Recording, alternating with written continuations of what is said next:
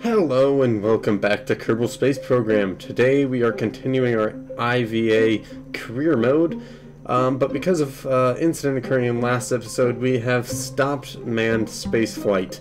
So we're just going to keep doing probes. Of course, we need to train a new pilot, and that pilot will be Kerman. So we will be taking advantage of this time, getting him ready. We're not sure what the mission's going to look like, but we are going to attempt to get a man into space at some point in the near future. But of course, here we are designing a space probe. It has way too many batteries. Those things weigh a ton. I wasn't really thinking when I built this rocket. This series has already taught me a lot about being more efficient, but yeah, that's way too many batteries.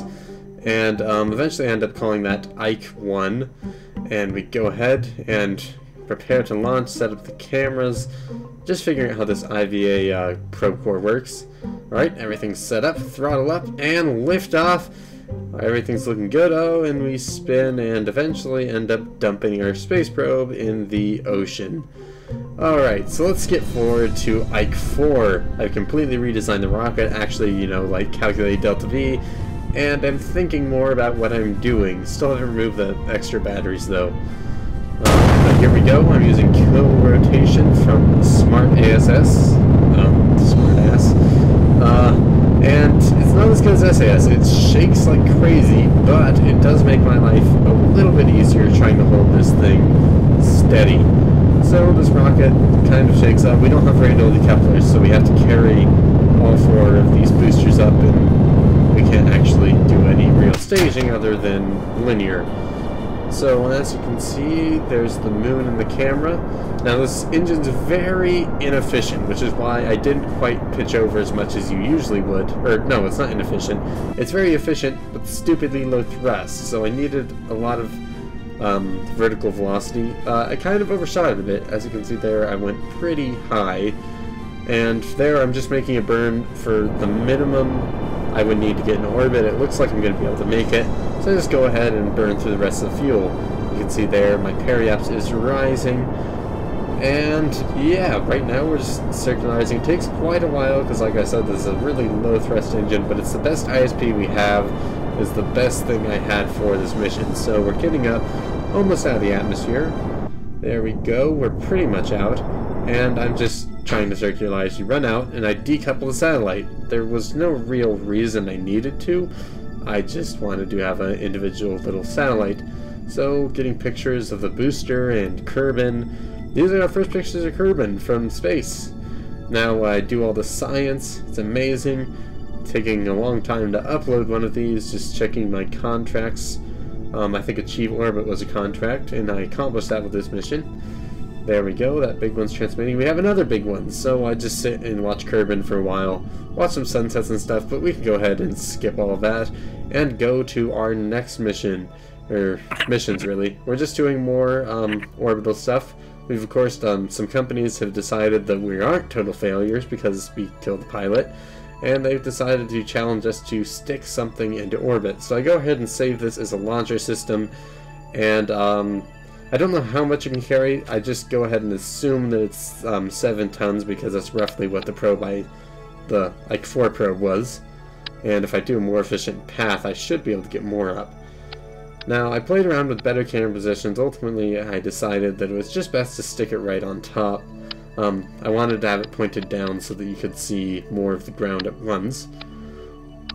I consider putting on more batteries, but I think I smarten up and look at the weight and realize how heavy they are. I also stick some science on there.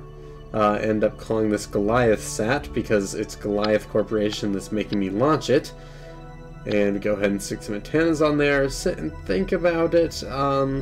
There is no contract for Orbital Science, so I go ahead and take all that science stuff off because it's just extra cost and weight.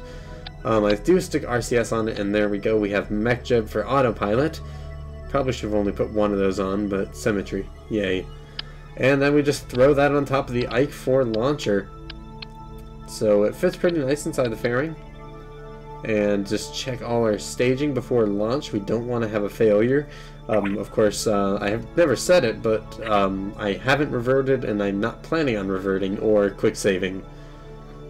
Now, just looking, we do want to get this pod, the Command Pod Mark 1, because it can go into space. We're going to get that for our next man mission. But I decided I'm going to do them tier by tier, so I have to finish all 4 of those sciences before I can study the Command Pod. So we have a bit of sciencing to go. Now, Goliath Corporation, we set that as the flag. And go ahead, make sure everything's up and going. Goliath sat is ready for launch, cameras on, throttle up, and lift off. And yep, just using kill rotation again, and it starts shaking like crazy again. At this point I believe that it will survive this because I've made it through once, so I'm not quite as terrified that I'm about to blow up my space probe.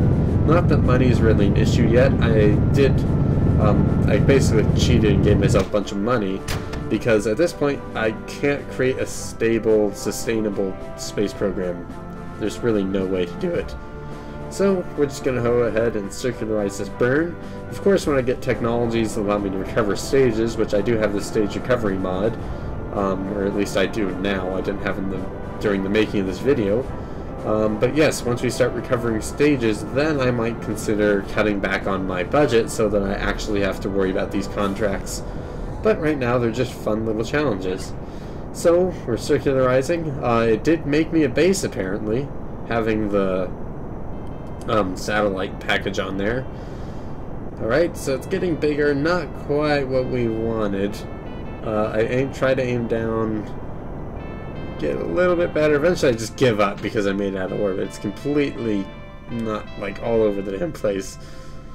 Get some pictures of the Space Center actually. You can still see it from where we are. And then we go ahead and right click and deploy. I have permitted myself to use third person on that because I can't actually set it up as an action group because it's not an option while you're in the VAB. But anyway, that's it for this episode. Next episode we will be going further into space. I am Con Hathy. Bye.